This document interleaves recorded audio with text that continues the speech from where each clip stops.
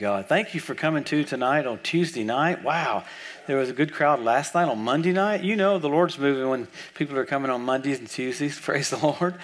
And I know it's just, we're so anticipating the coming of the Lord. So much is happening every day. You know, I said it last night. I do this weekly update. In fact, I'll shoot it tonight after we're done. It comes out on Wednesdays. And I thought I would do it 2 weeks. I was in a church in California, and the pastor said, you know, we're going to have a weekly update come here about end times. And the lady sitting beside me says, well, he's talking about you. I said, well, I'm not doing some weekly update. You're crazy.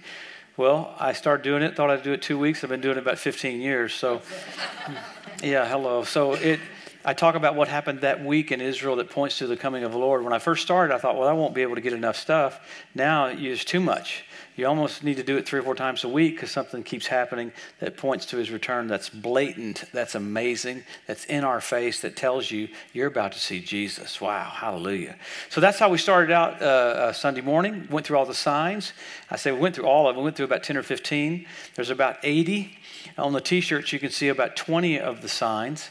And, I mean, if you don't want to buy a T-shirt, take a picture of it. I don't care, but at least have the signs. Great witnessing tool. I was sitting by a Navy SEAL one time, and I was talking to him about, the prophecies of the first coming of the Lord, how flawless they were.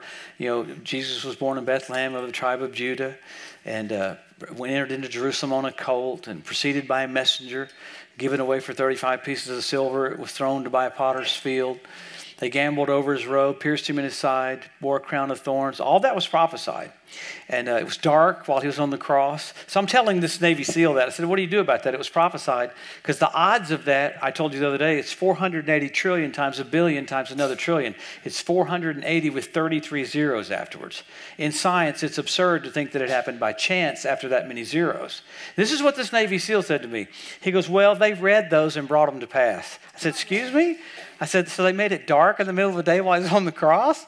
So, I mean, people will come up with weird responses to the flawlessness of God's word. So that's why the signs are on the back of the shirt, so you can tell people, this is what God said you'd see right now. So we'll go through it for a few minutes, and then the next night service, we got into the rapture of the church, and how we'll be caught up. We have to be with the Lord. We go to the reward seat of Christ, marriage supper of the Lamb. How fun is that going to be? Come back on white horses at the second coming. I guess we go to a couple minutes of horse flying school. You get your rudders all set, or how that works with a horse. It'll be intriguing to me. But then after that, we have what we got into last night, the millennial reign of Christ. Isn't that fun? We see our future. We have 1,000 years to reign with the Lord here on the earth. It'll be a wonderful 1,000 years. How blessed that he'll be the King of glory. Isn't it amazing he's going to sit on the throne of his father David? Isn't it amazing that a human could do something so cool that God's going to sit on his throne? Wow, that you could do the will of God so well that Jesus goes, I'm going to sit on your throne, David. How cool is that? Wow. Because you know, it pleased the Father that in him, Jesus, would be the fullness of the Godhead bodily. Wow. So we got into that last night. Does everybody remember everything about the message last night? You got it all, right? Every single part, right? No big deal. Every little fragment of it, it's just right there in your spirit, isn't it? No big deal. No, we just have a lot to look forward to. Remember, hope deferred makes the heart sick. You have wonderful things to look forward to. And that's why when that brother, that famous evangelist told me, he said, Joe, if you preach on the coming of the Lord, you'll just get everybody's hopes up. I said, that's exactly right. Duh, it's the hope, not a hope. It's the hope that purifies you, even as you're pure. So we hear about the coming of the Lord to push us to do the will of God in a short period of time. It's an acceleration mentality, not escape theology, acceleration mentality. So tonight, we'll get into a little bit more. I'm going to take a little bit of a turn, but we'll do a couple minutes of review, and I won't go too long. I want you to, Pastor told me to go to what, 11 o'clock, you said? So we'll stop at 11. No, have I preached long? Have I preached long any service? Okay, good. No, that's good. So let's pray. Lord, we thank you for this hour in which we live at the end of the church age, that we get to see events in the earth that you spoke of in your word thousands of years ago, and we live in the day of fulfillment. So help us. Help us grasp that. Help us see the magnitude of your word coming to pass right before our eyes, so that we would make adjustments, we would hustle. We make changes in our daily walk with you. We wouldn't fit church into our life It is our life.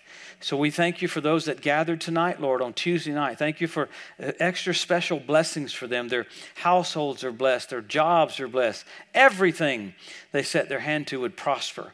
And I thank you for such a peace in their home, Father. It would almost be like special faith. It would be hard to even get agitated about anything. It would be a taste of what is to come, a foretaste of the glory that's coming, Lord, that will be in your presence for eternity. We thank you that you're here now. You said where 2 or 3 are gathered in your name, you're there. So you're here. So we thank you for anyone that might have any problem with their body or their mind.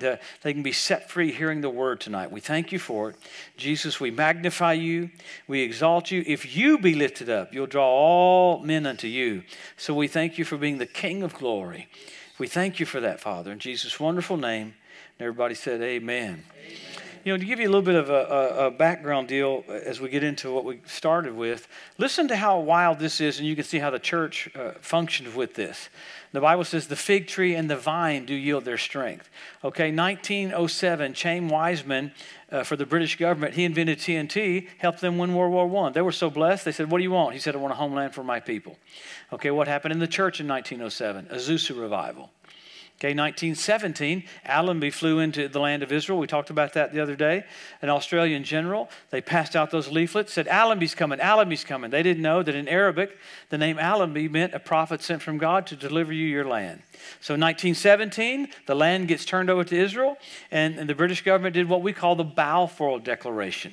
So it was declared, this is your land. Same year, Kenneth Hagin's born. The Lord told his mother to name him John. Didn't name him John. Said he would have a part in getting the earth ready for the second coming. She named him Kenneth. Don't you love that? Yeah, I don't like John. I like Kenneth. So we talked about Hagin. What does Hagin mean? One to go in the Hebrew. Hagin means one to go before to prepare people for the coming of the Lord. So you got that happening at the same time. 1948, Israel's regathered, made a nation. The fig tree budded. That's the biggest deal ever. That's the one thing in the Bible God said you'll say that he can't do. He's already done it. This is what's cool. What happened in 1948? Healing revival. 10 years of miracles. I mean, A.A. Allen, Raymond T. Ritchie, William Branham. That first service I heard Kenneth Hagin in 1970, I didn't even know. I was at the headquarters for the Voice of Healing. Walked in, there's a picture of A.A. Allen, William Branham. Back then, Gordon Lindsay, which had the Bible school there, Southwest Assemblies of God.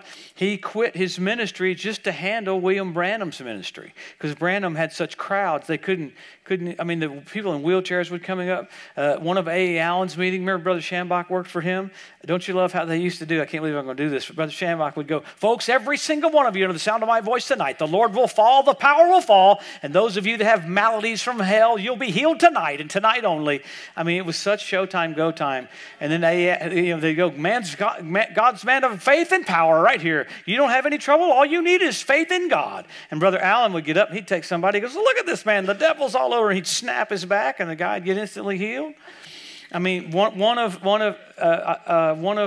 the miracles that A.A. Allen had happened in 1950 in Birmingham, Alabama. There was a woman that had come from Tennessee. Her baby was deformed, had no arms, no legs, had no eyes, had a hole for a nose, hole for a mouth. And she'd been telling Shambach, when's A.A. Allen going to pray for my baby? And Shambach said, I'll tell you what, if your prayer card's number's not called out, I'll make sure your baby gets prayed for. Come the last night of the meeting, Brother Allen got up. And he said, we're going to take up a faith offering. And Brother Shambach didn't really know what that was. And basically said, well, it's an offering you can't afford. That woman came down and put like $10 in the bucket. How do I know that? Brother Shambach got off the organ, walked over there, and looked in the bucket to see how much money she put in. He was concerned for her. And I want you to see this. This is how crazy. This is corresponding with Israel being regathered. Okay, so A.A. Allen's up preaching. He's in the middle of his message. Wait a minute, here comes a word of knowledge. He goes, I see a car coming from the Tennessee, coming down over the Alabama border. He said, I see these doctors in an OB ward. They said the baby can't live, but in fact, it's alive tonight. But it's not doing well. And Shambach goes, that's that woman that's been hammering me all week. That's that baby is deformed. They brought the baby down right there in front of Brother Shambach, Brother Allen. Brother Shambach said, I normally close my eyes when I pray. He said, but I wasn't going to miss this miracle. He said it sounded like cordwood. Snap, snap, snap. Legs grew out on that baby. Arms grew out on that baby. Swirls came on the baby's eyes. The baby got recreated right there in front of everybody. So the place is going wild, okay? This is 1950, Birmingham, Alabama. So the place is going crazy. I did several meetings with Brother Shambach. Said, tell me the whole story, Brother Shambach.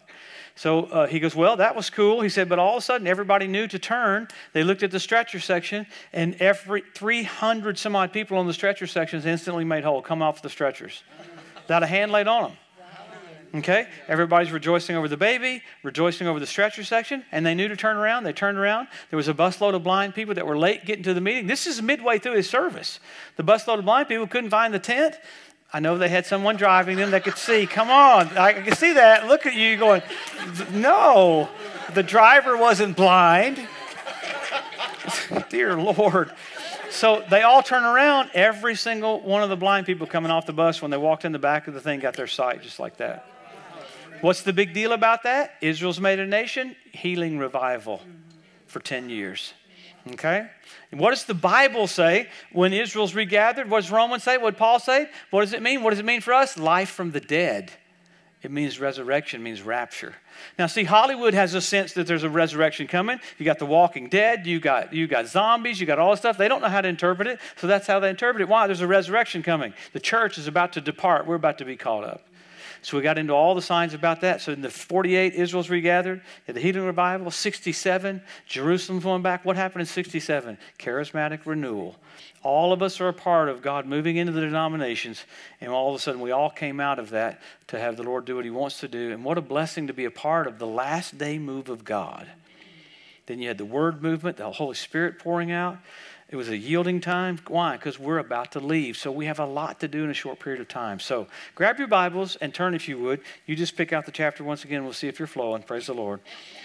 I want to go into a direction tonight to show you how we're supposed to look just before the coming of the Lord. So go to James 5, and we'll get into this because we didn't go through the signs. But remember, the first service we got into, Israel was made a nation. Jerusalem was won back. Jesus said the generation that sees those two will not pass away till all is fulfilled. So that's remarkable. Two signs. Israel regathered, Jerusalem won back. But then you got the Hebrew language restored. You got the Ethiopian Jews brought back. You got the fertility of the land of Israel. You got the revival of the Roman Empire. You got foxes showing up on the Temple Mount. You had the fish show up in the Dead Sea. When was that prophesied? 2,700 years ago. When did that happen? Last year. You had the Dead Sea turn blood red where Sodom and Gomorrah was on the Day of Atonement. So you got birds, 172 different species of predatory birds start showing up in the land. So you have all these things. You got Russia going into Crimea, Russia going into the Ukraine. You have everything in position for what's next, and that is Russia coming down on Israel. So that lets us know that the rapture is very soon. So we have a lot of a harvest to do. We get double of what the book of Acts was. That's what we're promised. The book of Acts was pretty cool. And what happened in the book of Acts? God used everybody. I mean, thank God for the 12 disciples, but it went on from there. It wasn't just the 12. It was the 70, and then it got multiplied on the day of Pentecost. So you're a harvester. Yes. Well, let's see. Okay. Whoever that was, I'll come preach you. Thank you. So see, what happens is that means that none of us are exempt. Because we have a tendency to go, well, let so-and-so do that. Let brother so-and-so, let sister so-and-so do that. No, there's no exemption. You're in the Army. Could you imagine, my dad volunteered in World War II. The day after the Japanese bombed Pearl Harbor, all their buddies went and enlisted. And once you're in, I could just see my dad, once he enlisted, he goes, I don't know if I signed on for all this. You know, all the stuff you have to go through. But they wanted to protect their country. There was something so bigger than them to protect their country. How much could be bigger than God coming back to the planet? Let me say that again. How much could be bigger than God coming to the planet? So there's some protocol for this. I haven't even got to what I'm going to get to, but just hang with me. This is the appetizer. God coming to the planet. So in the Old Testament, God raised up prophets to bring Israel back because they had fallen away. The priests had fallen away from what they were called to do. So God sent prophets in to shock them like Elijah and Elisha to bring Israel back. And that's great. But you know what? When John came on the scene, Jesus said there hadn't been a greater prophet since him ever was, ever will be. They said, are you a prophet? He said, no. They said, are you the prophet? He said, no, I'm a voice of one crying in the wilderness. And the amazing thing is Jesus said there hadn't been a greater prophet since him ever was, ever will be. He said he's a burning and a shining light. He woke up a dead nation, yet he did no miracle. Wow. We think if we have miracles, we can shake America. John woke up Israel with not a single miracle. And Jesus said, this is what I like, the least in the kingdom of God's got more anointing on him than John the Baptist had. Oh, I think I'll do Elvis on that one. Come on. The least in the kingdom of God's got more grace. So you have more grace on you to call America back than John had to wake Israel up. Thank you, Lord. So in the Old Testament, God used prophets. In the New Testament, he uses the believer to be a voice. Okay, let's go to James chapter 5. With all that, we're going to get rolling here. James 5, you know James 5 so well. It's so good. So let's run down to the latter part of James 5 because he talks about the early and the latter rain. Talks about double in verse 11. In verse 16, he says, confess your faults one to another. That would be one of the weirdest services I think I'd ever been to. Have you ever been to a service where, what are we doing tonight? Oh, we're just talking about how stupid we are. No, wouldn't that be weird, confessing your faults one to another? Basically saying don't be worried about your limitations in the flesh. Because if you looked at your flesh, you would think, how can I qualify for being a wake-up call at the end of the church age? Because I would automatically think, well, I don't qualify. Well, let's keep going here. He says, confess your faults one to another. Pray one for another that you may be healed. The effectual fervent prayer of a righteous man avails much. Elijah was a man subject to like passions as we are. Yet he prayed earnestly that it might not rain. And it rained not on the earth by the space of 3 years and 6 months. I like this in verse 18. And he prayed again. And the heaven gave rain, and the earth brought forth their fruit. So he's showing you here, this is a picture of the last day church. Elijah is a type of what we're supposed to look like. Not weird, not strange, not weird prophet eating locust burgers and, camel hair. But people could see that God was with Elijah without him saying a word. He never had to go, hey, God's with me. No, they knew God was with him. You don't hear one word talked about Elijah's preaching, but you hear a lot of words talked about his life. That God was with him. And this is what we look like. This is what we're supposed to look like before the Lord comes back. Not calling down fire from heaven, but look, just as Elijah set the tone for the earth, he said, hey, it's not going to rain for 3.5 years, indicating you'll set the spiritual tone for the earth. If he set the natural rain, you set the spiritual rain. So there's an amount of authority that you walk in that gets the earth ready for the coming of the Lord, and that's your destiny right here before we leave. So I want to focus on something tonight that the early church focused on, to have them launch the early church, and if it started that way, it'll finish this way. That's the cool thing, it goes full circle. If you wonder what's the last days going to look like, go from Acts chapter 8 and go backwards. If you want to know what it's going to look like right before we leave, go to Acts chapter 8 and go backwards. That's exactly what it'll look like. That's why prayer is such an important part. Gathering together is such an important part. They gathered together, they lifted up their voice, and the whole place was shaken where they were assembled together. And there came out destiny. Lord, stretch forth your hands so that signs and wonders be wrought by the name of thy holy child Jesus. So they didn't say, hey, we're so cool we can do it on our own. No, they said, Lord, we got to have some help. We got threatenings. They're putting us in jail. They want to kill us. And what were they threatening them over? Don't preach anymore in that name. They knew that the name brought the same results as his physical body brought. Oh, I might do Elvis on that one right there. That's so good. Preach it, Brother Joe. It's all over you. Here we go. All right, so let's look at this. Go over to 1 Thessalonians. Run with me for just a minute. I won't go long tonight, so just hang with me, okay? Go to 1 Thessalonians and go to chapter 1. And let's look at this for a minute. 1 Thessalonians chapter 1. Skip down to verse number 4. It's page 255 if you got a Bible like mine. 1 Thessalonians chapter 1, verse 4. Knowing, brethren, beloved, your election of God. For our gospel came not unto you in word only, but also in power and in the Holy Ghost, and in much assurance, as you know what manner of men we were among you for your sakes. Now I like verse 6. Hang with me. Verse 6. And you became followers of us. That's the word mimickers or imitators. You became imitators of us and of the Lord, having received the word in much affliction with joy of the Holy Ghost. Now listen, they heard such a message that so motivated them that they thought, I can imitate Paul and I can imitate Jesus after one message.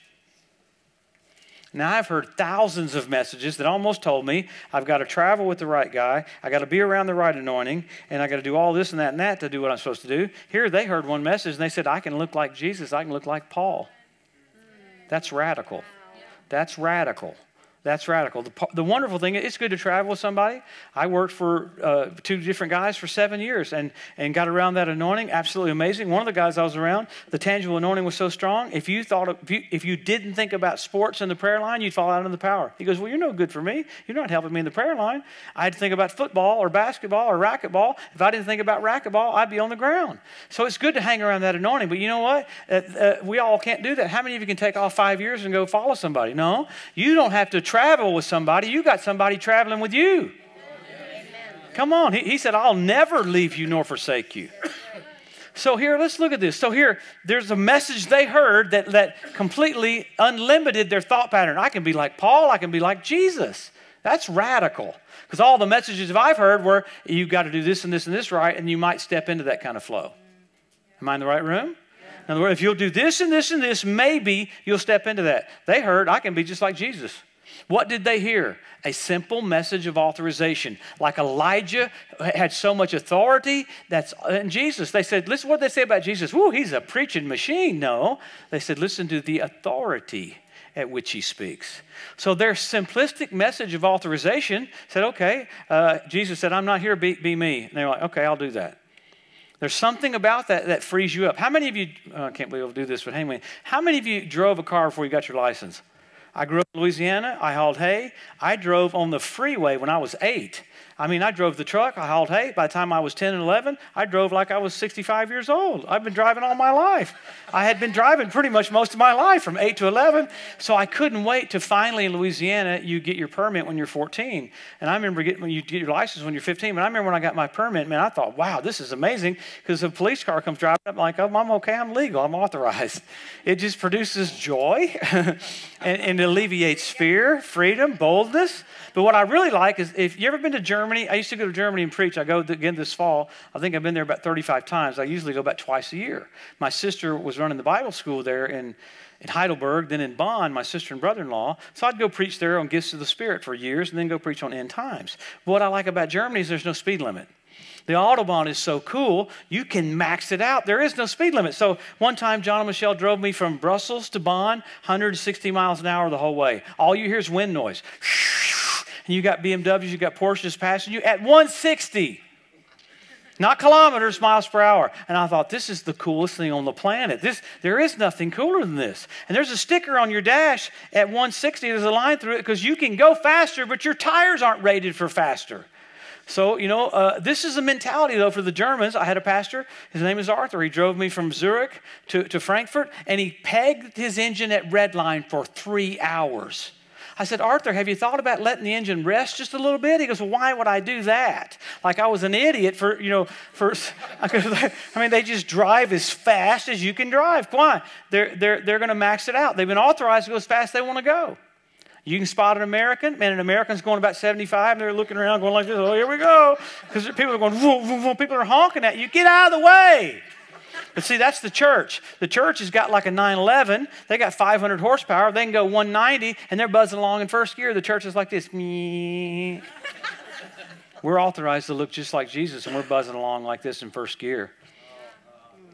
See, he took the limits off for what we can do. And I'll show you. Go back to Luke 9. Go back there to Luke. Go to Luke chapter 9 for a minute. He's so good to us and so kind to us.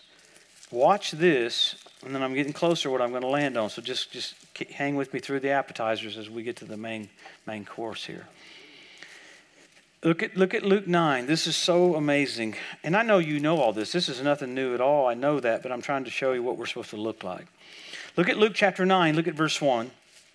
Page 87, if you got a Bible like mine. Luke 9, verse 1. Then he called his 12 disciples together. He gave them power and authority over all devils and to cure diseases, and sent them to preach the kingdom of God, to heal the sick. Okay, how long did it take them to step into that and to do that? Instantaneous. 5 years, 2 years, a year, 6 months, instantaneous. No delay whatsoever. They started functioning, what? Just like him. Yeah. Not similar, just like him. It freaked him out too. So you say, well, that's the 12. Obviously the 12 could do that. That's cool. Okay, go to Luke 10.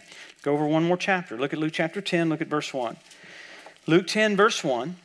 After these things, the Lord appointed another 70 also, sent them 2 by 2 before his face into every city and place, whether he himself would come. Okay, he authorizes the 70. Guess how long it took them to duplicate his ministry? Instantaneous. 6 months? No. 1 year? No. They go to Bible school? No. He said, I'm authorizing you to be just like me. And they went, okay. It so freaked them out that they came and saw him and said, man, the devils are even subject to us in your name. Is this crazy? That's not a big deal. He said, I beheld Satan as lightning fall from heaven.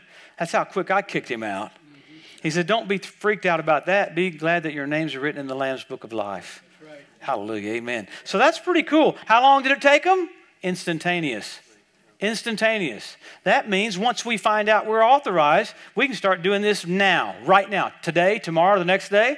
Watch this. Go back to Luke 9. Go to Luke 9, verse 40-something. Look at verse 49. John answered and said, Master, we saw one casting out devils in your name, and we forbade him because he didn't follow after us. And the Lord goes, forbade him not. He that's not against us is for us. This guy hadn't even been authorized, but he had enough brains to see what works. What was he doing? He was doing exactly what the disciples were doing. Wow. With no oversight because he saw what worked. So there's something about this authorization that produces this. Okay, now hang with me for a minute. You with me for a little bit? Because I got a little bit I want to get into. Just hang with me. Think of Kenneth Hagin. Let's just think of Brother Hagin. You know, absolutely amazing. He developed his authority to the point that there was a pastor that had full-blown sugar diabetes. Okay, the pastor's pancreas is not working properly, so his sugar level is not right, so he's having to manually adjust his insulin. You know how you check your sugar level in the morning, you give yourself more insulin, less insulin? That's what a diabetic has to do. So that pastor had full-blown sugar diabetes. That means his pancreas is not functioning perfectly. Brother Hagin said, this pastor's going to travel with him for 2 weeks. Brother Hagin said, while you're near me for these 2 weeks, you won't register any sugar. And that pastor goes, what? He goes, no. While you're near me, you won't register any sugar. And that pastor ate cakes and pies that night. What are you supposed to do that? He woke up the next morning and said, surely my sugar will be messed up. His sugar was normal. He said, that beats anything I've ever seen. This is the craziest thing ever. Told Brother Hagin, what in the world? He goes, I wished I could do that. Brother Hagin said, it doesn't come by wishing, it comes by believing. So he developed his authority so much that said, you get near me and your pancreas will come alive. Amen. That's radical. Now, let me just give you, I'll give you a little bonus thing right here. In John 14, Jesus said we do the same works that he did, and he gave us 2 keys, authorization and presence. Authorization and presence. Okay? Authorization and presence. And those are the 2 things he said. Ask, demand anything in my name, I'll do it. And he said, I'm going to pray to the Father. He'll give you another comfort. He may abide with you forever. 2 keys, authorization and presence. Well, so this authorization, I mean, you think about it. Brother Hagin called it the edge of authority. That you can get near me and an organ in your body comes alive. 2 weeks after that pastor got home for being on the road, Brother Hagin, he didn't register any sugar for 2 solid weeks. There was a residue of authorization working in that guy's pancreas. Eventually, he got a hold of the Word and got healed of sugar diabetes and found out himself. That's pretty amazing. Okay, now hang with me. Hang with me just a little bit more because I'm getting closer. We're stepping into the main course. I was preaching in England, gosh, this is like 1995. I was preaching on the God channel. There was back then, that was like the only channel in Europe. They were going to interview me on gifts of the Spirit. So they had this interview guy. Come to find out, I don't think he was born again. Come to find out, I think he had a drug problem. Come to find out, I think it was crazy to get this guy to interview me because he's asking me questions about gifts of the Spirit. And he'd go, holy cow. I'm like, oh my God, this guy doesn't even know what I'm talking about. So this is a long interview on the gifts of the Spirit on live television in Europe. So I'm sitting there going, God, Lord, bail me out of this deal, you know. So there was an elderly woman walked up to me in our breaks. We'd have a break, and I'd just kind of walk off going, oh, my God, how am I going to do this? She walked up to me. She said, you know, Newcastle is where Smith Wigglesworth got baptized in the Holy Ghost. I said, yeah, I remember that. That's so cool. That's where we are. Just the feeling of that is amazing. That's where Smith Wigglesworth's from. She told me a story about Wigglesworth. You probably heard it. Probably a repetition for you, but Brother Wigglesworth was at a funeral one time. And the Lord told him to raise this lady up. This lady, she's about middle-aged. The Holy Ghost came on. And we know it's special faith, working of miracles, gifts of healings. The Lord said, raise her up. Well, I hope I don't get feedback. So Wigglesworth goes over and picks this woman up out of the coffin. Do you realize what that would be like if you had a funeral and you go mess with the body? one thing to touch the body, one thing to talk to the body. This Wigglesworth picks the woman up and drags her over to the wall, takes her over to the wall, and he said, he goes like this. He goes, walk in Jesus' name. Boom, throws her against the wall. Boom, she hits the floor. Now, right there is when I'd have gone to the family. I'm sorry, I'm an idiot. I'm sorry about this. I mean, could you imagine somebody taking your mother and throwing her against the wall? Have you ever been to a funeral, see somebody mess with the body? I've never seen somebody mess with the body, much less throw the woman against the wall. Throws the woman against the wall. It doesn't faze Wigglesworth, not fazed. Doesn't faze him. He picks her up, throws her against the wall. I said walk in Jesus' name. Boom, she hits the floor. Man, that's where I'd have just gone like that. I'd have gone, I said, see you later. So Wigglesworth's not moved, not even facing him a bit. He goes over to the woman again. I would have told the family, I'm beyond an idiot. He goes over a third time to the woman, picks her up, throws her against the wall. I said, walk in Jesus' name. Boom, she comes alive. She's in heaven. She goes, I'm in heaven talking to Jesus, and all of a sudden I hear you screaming at me. Okay, so the whole point of that is, think of Kenneth Hagin. He called it the edge of authority. Wigglesworth, to the point, special faith, working miracles and gifts of healing is no big deal. What's their messages? Righteousness, faith, the name of Jesus. Not like the last day's outpouring of the great tabernacle of praise and the glory of the overflowing of the da-da-da. We think it has to be like that. Their messages. Read Brother Wigglesworth's book on ever-increasing faith. I can give you the chapter headings. Righteousness, faith, the name of Jesus. If I got up tonight and said, I'm going to preach on righteousness, okay, whatever. Give us a little word. No. The very platform is what you've gotten put into you the last 40 years. Let me say that again. The very platform that made Brother Hagin tell that man, you get near me, that's what's in you right now. Not 5 years from now, not 10 years from now. You've got that in you tonight. Oh, come on. It's not like, well, one day I'm going to step into that. They got this in the early church, and that's what you've been feeding on for 40 years. Yeah. At what point in your life do you go, I'm doing that? Yeah. Good night, everybody. Drive safely. Start the car. I'll be right there. Come on. Come on. Good night, everybody. I mean, how much more do we have to get before we go, I can do this? All right, let's go a little further. I'm there at the main service, main course right here. Ready? I'm almost done, almost done. Help me, Jesus. Help me, Jesus. Go to Matthew 28 and look at verse. Well, you pick out the verse. We'll see if you're flowing. Come on. Look at Matthew chapter 28. Look at verse 18. You know the verse so well. Now, hang with me as we get to that. I'll give you a little bit of background as we go to Matthew 28. Jesus operated in three kinds of authority. But they were all Old Covenant authority. Okay? Now I want you to get this. Jesus operated in three kinds of authority, but they were all Old Testament. He operated in Adam's authority. He operated in Abraham's authority. Remember Luke 13? Ought not this woman, being a daughter of Abraham, whom Satan hath bound lo these 13 years, be loosed from this bond? 18 years, be loosed from this bond on the Sabbath. There was enough authority in Abraham's covenant for her to be well. Made him mad that she was bowed over, sitting there listening to him teach. Let me say that again. Made him mad that she was bowed over, and here he's telling her she's a covenant woman. So there's enough authority in Abraham's covenant to heal somebody. And then David's covenant. Remember blind Bartimaeus? Blind Bartimaeus goes, don't you love it? Son of David, have mercy on me. And he's going like this, and Jesus goes, what do you want? Hello, he's blind. I mean, he's going like this, Son of David. The Lord wasn't trying to be weird. He was trying to find out if he knew what he was saying when he said Son of David. There was enough authority in David's covenant to get his sight back. See, tonight, you're not operating in Adam's authority. You're not operating in Abraham's authority. You're not operating in David's authority. He said before, come on. He said before Abraham was, I am. Yeah. That's whose authority you're operating in. Come on. So that's what you carry. All right, Matthew 28, look at verse 18. And you know this is nothing new. This is all we've heard this 1,000 times. Matthew 28, verse 18, Jesus came and spake to them, saying, all power is given unto me in heaven and earth. And then he delegates it right there. Go, therefore, and teach all nations. So we've heard that 1 billion times. It's the Great Commission. We've heard it 1,000 times. This is what they heard in the Greek. I looked the words up in the Greek. I'm giving you a right to act. I'm giving you freedom of action. So Jesus goes, I'm leaving, but I'm giving you a right to act on my behalf, and I'm giving you freedom of action. We keep waiting for a move of God. Create your own move. John Wesley said, give me 10 men that hate sin and love God, and I will change the world. I'm out there on my book table. I don't know if there's any left, but I have a fire pack. It's called Guaranteed to Set You on Fire. And there's packs of matches in there so you can set yourself on fire. Because John Wesley said, let God set you on fire. People will come watch you burn. Well, that went over real good. Good night, everybody. Drive safely. Come on.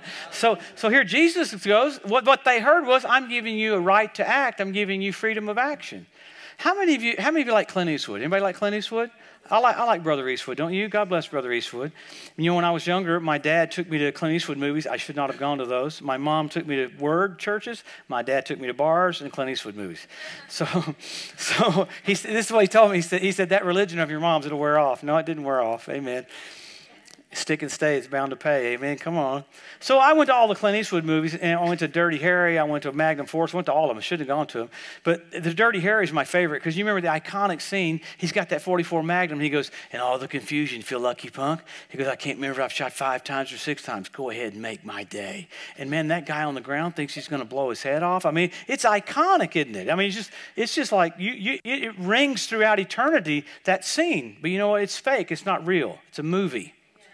Okay, so what happened was the director told Clint Eastwood, he goes, okay, now Clint, I've got a scene here that I'm going to want you to walk over and you're going to have to point this gun at this guy. And Clint Eastwood probably doesn't even like guns. He's from California. So you can just see him. So it's a fake gun. So you can Clint Eastwood probably said, I don't feel comfortable doing this. I'm from California. You can see it, you know.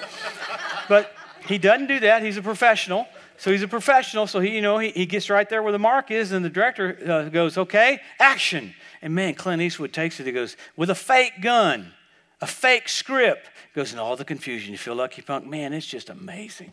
See, but it's not real.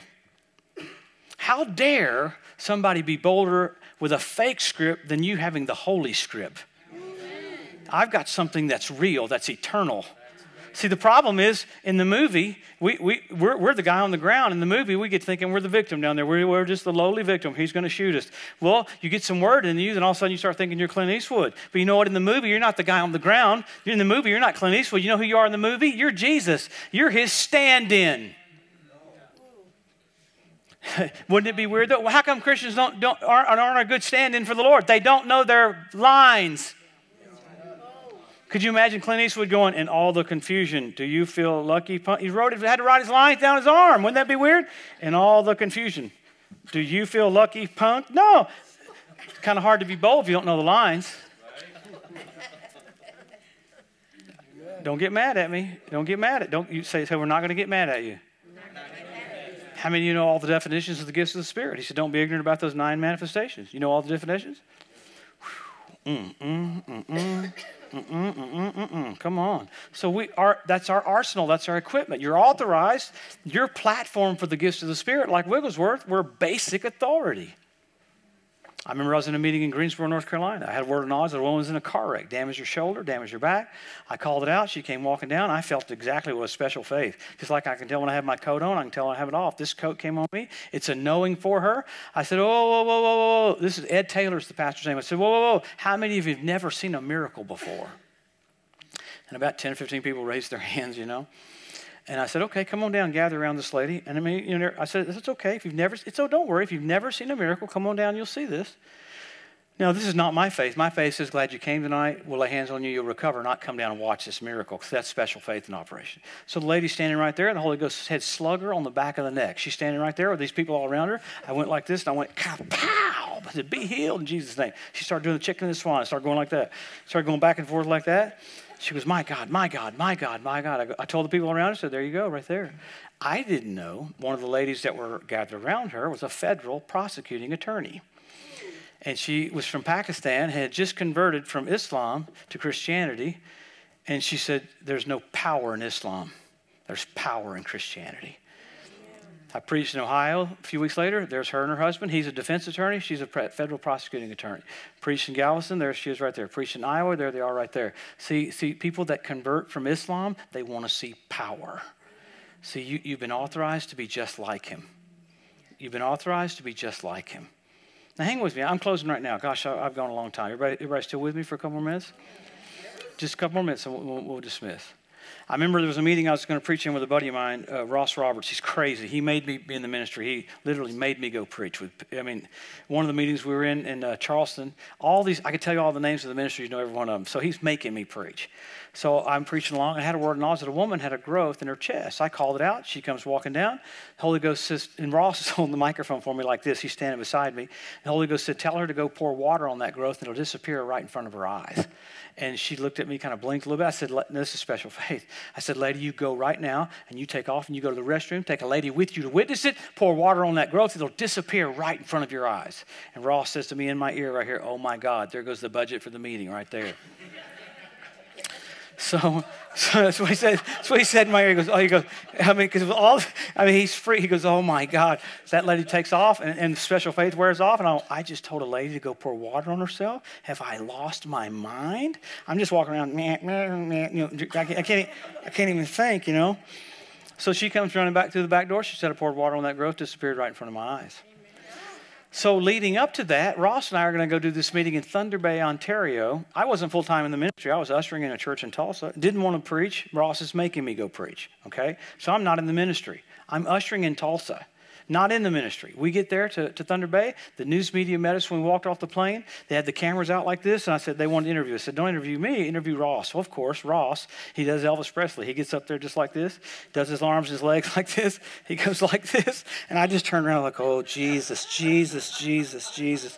And you've seen this before. He got that wild preacher look, and he goes, I dare you. I dare you to bring the sick from all the lakes around. Bring the lost, bring the sick, bring the maimed. I dare you to come. God will heal you. I'm like, oh, God, Ross, just invite them. Don't. I mean, I'm talking, that crazy preacher look, he had that wild, I was just like, oh, good Lord. And so I didn't know that they had posters all over town. Jesus is your healer. It's posters of me and Ross. I still got the poster in my office to this day. I mean, gosh, that was almost 40 years ago. So we get there to the meeting. I preached Sunday morning. It was hideous. It was so bad. I had a lady walk up to me and said, don't try to do this for a living. I said, I got it. I said, you're not the first lady to tell me that. So she's like fifth or sixth. I said, oh, I get it. It's awful. I know. I'm sorry. So it was horrible. So we came back. I mean, it's bad. I mean, people are doing like this while you're preaching there. Slitting their wrist. No, keep going, Joe. So we come back Sunday night, and Ross is going to preach, and the music was so bad, he wouldn't come out. I'm telling you, I'm standing right here. I go, Ross, you got to come in. The music was so bad, he was waiting in the background because it was all ching-a-ling-a-ding. It wasn't anything about Jesus. And he goes, I can't even go out there. I said, Ross, you have to come out there. You're supposed to preach. Come out here. Come on. He said, I can't do it. So I walked out there and stood by myself thinking, Ross, come on, man. So I'm standing there thinking, come on, Ross, get in here. All of a sudden, I'm standing there, look up, and I had discerning of spirits happen. Looked up and saw two huge angels standing right over here like this. I was about right there, and they just looked down at me just like this, about 8 or 9 feet tall, radiating in the glory of God. Now, I grew up in a home where my mother said, don't ever ask an angel to appear to you. You'll appear as an angel of light. So I'm like fighting this because this manifestation, I'm like, no, I'm a word guy, get away from me. So these two angels stand there staring at me, looking at such purpose like they were there for a purpose. I'd look up at them, and I just duck my head, and I go, this is interesting. I'd look up at them. They're still there. Looked over to the side, and there was the children's church was in the meeting that night, and there were angels all around the kids. So I'm thinking, okay. And when I started traveling with that guy, I started having discerning of spirits happen, so I'm thinking, I'm losing my mind. Well, these angels are standing there. Ross still not in. So finally, Ross comes walking in. He goes, you got something? I go, no, don't have a thing. It's all over you. Preach for it. Don't have a thing. That's what I said to him. I said, no, it's all over you. Go for it. Woo, woo, woo. So he gets up, and he starts preaching, and the Holy Ghost said those angels had come to deliver a woman a new heart. I thought, well, that's cool. Ross will call that out at the end. This lady will get a new heart. How cool is this, So he finishes and doesn't have anything. He goes, you got something? I said, well, okay, I guess so. I said, I got up and said, there's someone here, you need a brand new heart. This lady got up, came walking down. Man, she had congestive heart failure. She looked like she was going to die before I could pray for her. You've seen people that are just about to go like that. I'm like, it just did not look good. I said, Lord, you better heal her. You better heal her quick. So she's walking down. As I walked over to her, laid hands on her, and she fell out on the power, laid on the floor, and hopped up. You know how you usually have guys kind of grab you? She hopped up, went back to her seat, kind of like this. I'm like, wow, what's up with this lady? Ross gives the altar call. That lady came down, and her whole family, and gave their life to the Lord. So she gets healed and saved right there. It was just cool as all get out. That's the way it's supposed to be. So that was Sunday night. Monday, she goes to the cardiologist, and she goes, we find this out later, she goes bebopping in because our meeting is Sunday through Friday. She goes to the cardiologist on Monday. She goes bebopping in. The cardiologist said, what happened to you? She goes, I went to this crazy church service. She goes, I'm healed. He goes, I'll be the judge whether you're healed or not. He did an EKG, did another EKG, did another EKG. She said, I'm not paying for this. And that's what she said. She was adamant. And the doctor said, I don't understand this, but you have a heart of a 17-year-old. She said, you have a brand new heart. The doctor was so freaked out, he called the news media, and the news media came on Wednesday. You remember how, it was like a circus service, doo, doo, doo, doo, like Flying Young Man on the Trapeze. I was just sitting there going, oh, God. Of course the news media is there at that service. That's just, it scared me, and I'm not afraid of anything. And I'm like, oh, my God, Lord, get me through this service, and I'll serve you all the days of my life. So they were there that day, of course. Well, we come to Thursday and come to Friday. We came Friday. You know how you have a foyer just before you come in? Ross and I came to the foyer on Friday night to come in. We could not get in our own meeting. There was people everywhere. A lady brought me a purple amethyst. There were people with crystals, people with candles, all kinds of New Age people everywhere. I thought, what in the world's going on? The paper came out that afternoon. Angels bring woman new heart. Christ redeemed her from the curse of the law. That's where all these people came from. Ross preached a simple gospel message that night. All these people ran down and gave their life to the Lord. So what was it? How do we have results like that? Great preaching? No. Lady told me, don't even think about doing this for a living. Yeah. So see, how do we have, we think it has to be perfect utterance. I tell you, shambach. No. How do we have that? Ross dared them to come. He set the tone for the meeting. See, you set the tone for what you're going to do this year with your authority, with your authorization. You can set it wherever you want it. You can function kind of like Jesus. You can function similar to Jesus, or you can function just like Jesus. Whose body are you in? Are you in a body of unbelief? I'm not. I'm in the body of the King. All right, I'll give you one more. We're closing right now. I was preaching in Pittsburgh. Stopping right now. Stopping. Wow, 8:30. I'm stopping. 8:28, whatever it is. I was preaching in Pittsburgh over the years, and I prayed for a little baby that had Down syndrome, and the baby got healed. So it was so cool. The doctor said the chromosomes had to change. So the parents are so freaked out that it doesn't have Down syndrome anymore. They had a 13-year-old son. They said, hey, would you pray over him one night? I said, sure. He didn't have Down syndrome, but it's good to bless a 13-year-old. Amen? Am I in the right room? So that night, I preached about heaven. I never preached about heaven. I remember as long as I live, and the kids weren't in the meeting. They were out in their class. So finished the meeting on heaven, and the 13-year-old comes in, and I knew it was time to lay hands on him because we're at the end of the service. I said, well, let's bless him, I prayed what my mom taught me to pray. He's a disciple taught the Lord, great is his peace and unstirred composure. He delights himself in the Lord. The Lord calls him to ride on the high places of the earth. But I went through some word. I said, Father, he'll do your will all of his life. He fell out under the power. He just laid there for a little bit, and it was cool. We were done with the meeting then. And I said, that was it. He's laying there on the ground. He's ever seen a golden retriever? I have a golden doodle. You ever seen a golden retriever sleep? They dream, and they move around, That little kid was like moving around on the floor, and they go, what do we do? I said, well, let him enjoy it. He's just out on the power. Well, man, after about 45 minutes or so, everybody's going home. We're time to leave. He's still out cold. He's moving around like a golden retriever. They said, what do we do? I said, well, haul him home, I guess. So they picked him up, Dad threw him over his shoulder, took him out to the car. Middle of the night, the kid wakes up. Hey, I went to heaven. They said, shut up, go to sleep. Middle of the night, he's screaming, I went to heaven. Well, that's what I preached on that night, but he wasn't in there.